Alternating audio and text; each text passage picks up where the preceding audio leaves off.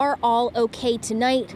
Frankie Williams Sr. is survived by his wife, a son and 3 grandchildren, and also a very big extended work family here at the Blue Crab restaurant.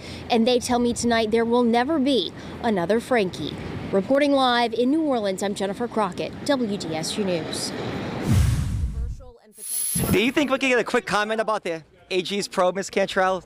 Mayor-elect Latoya Cantrell not saying much about the ongoing state investigation into her credit card use. The Attorney General issued subpoenas last week, and this Friday there's a hearing on that case at criminal court in Orleans Parish. WDSU's Travers McElwee is live at City Hall with what Cantrell had to say about this probe, which wasn't much, Travers. That's right, Sean. She's clearly not saying much, and in some cases, even avoiding the media about this topic in general. Mayor-elect Latoya Cantrell addressed a packed house on economic development in Algiers on Tuesday afternoon, speaking for more than 20 minutes. And I really appreciate that. But she had little to say when we asked her about the Attorney General's investigation into her credit card use at City Hall. What do you think the Attorney General is looking into? You know what? I have no idea. These things, I'm learning more actually from the media than I am from, excuse me. The state's top prosecutor, Jeff Landry, launched an investigation last week, 9 days after Cantrell overwhelmingly won the runoff election to become the city's first female mayor, issuing subpoenas signed by an Orleans Parish criminal court judge. Landry's looking into questionable purchases Cantrell made on her city-issued credit card, items that appear to be non-work related. Cantrell reimbursed the city $9,000, $4,400 of which was repaid right before she qualified to run for mayor. But some of the reimbursements were made years after the initial purchases. So many people to thank. After her speech, Cantrell left English Turn Country Club through a back exit. Again, she didn't say much. Do you think we can get a quick comment about the AG's probe, Ms. Cantrell? A hearing is set for Friday, as the AG is asking all judges be recused since City Hall funds the court and since Cantrell's father-in-law is the magistrate judge. Well-known defense lawyer Billy Gibbons, who's previously represented high-profile people like Darren Sharper, Robert Durst, and businessman Fred Hebe, filed a motion on Cantrell's behalf to have some of the subpoenas tossed out.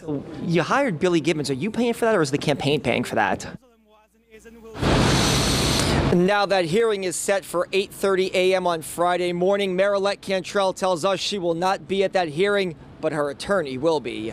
For now, we're live at City Hall. I'm Travers McElwee, WDSU News. Travers, thank you. Still ahead, solving a Northshore homicide investigation. More incentive being added to get someone to come forward, but find out why there's concern over who is fronting the reward. And how you could help decide where hurricane funds will be spread around our state. Stay with us. WDSU News at 6 returns after the break.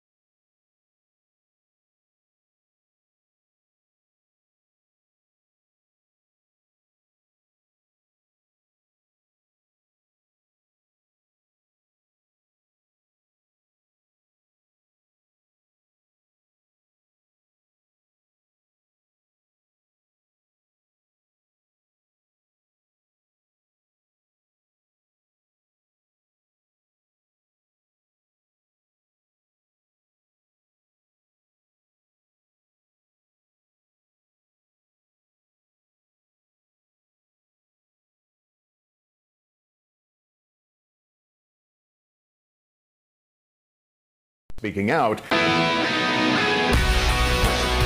Welcome back. The state is looking to the public to figure out what to do with disaster recovery funding from past hurricanes like Katrina and Rita. Now, leaders say extra money is needed to help Louisiana continue to recover from the storms. They are hoping to move around money from some programs that have ended and had a surplus of funding to help out other programs like the first-time homebuyer pilot, the LA Safe program, and local government infrastructure. You have until now, until December 19th, to submit your ideas, and we've got a link on WDSU.com for you to send your comments and find out more about the plans.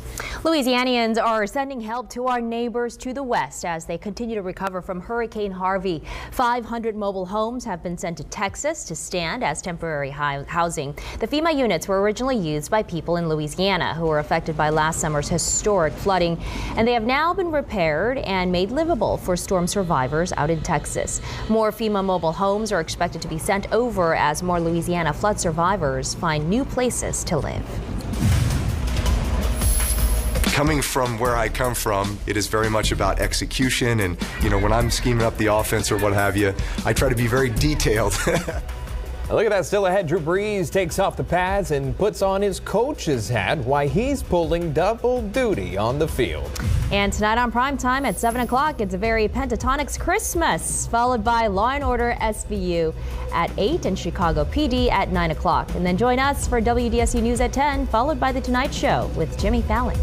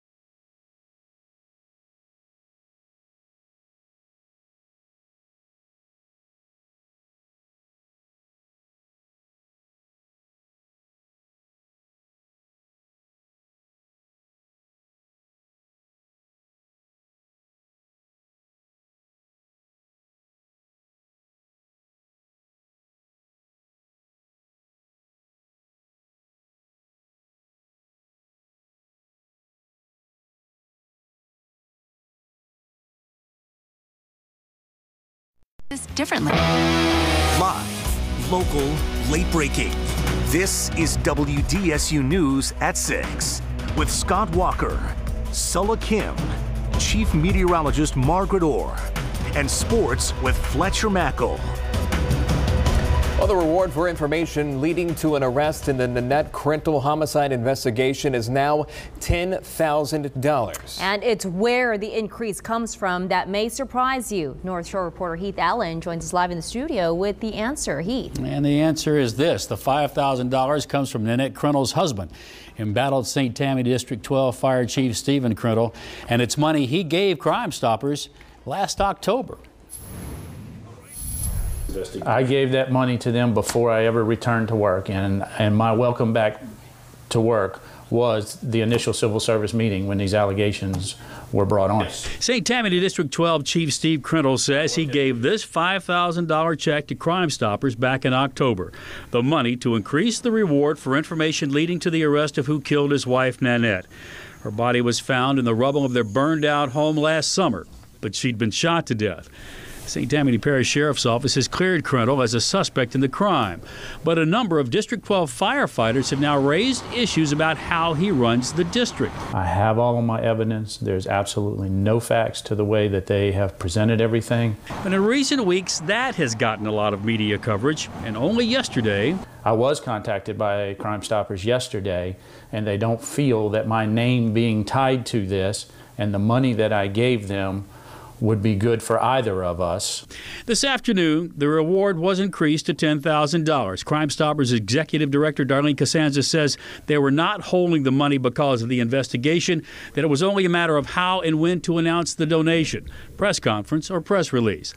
Costanza says Crime Stoppers' primary concern is justice for Nanette Krentel. They wanted me to do it anonymously or have somebody else give it, but I feel like I've given it. I can take the ownership of giving it. It wasn't something they solicited.